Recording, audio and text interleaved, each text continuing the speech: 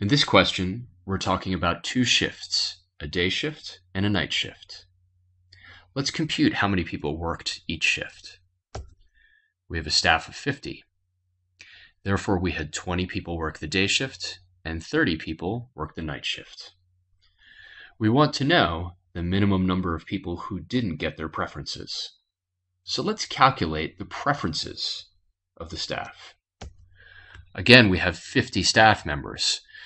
The number that prefer the day shift is 40. The number that prefer the night shift is 10. Now, the minimum of people not getting their preferences will also be the situation in which the maximum do get their preference.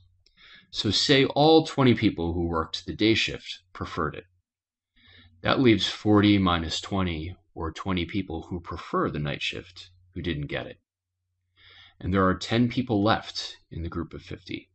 But they worked the night shift, and the 10 people prefer the night shift, so those 10 got their preference. Therefore, 20 people didn't get their preference, and the correct answer is C.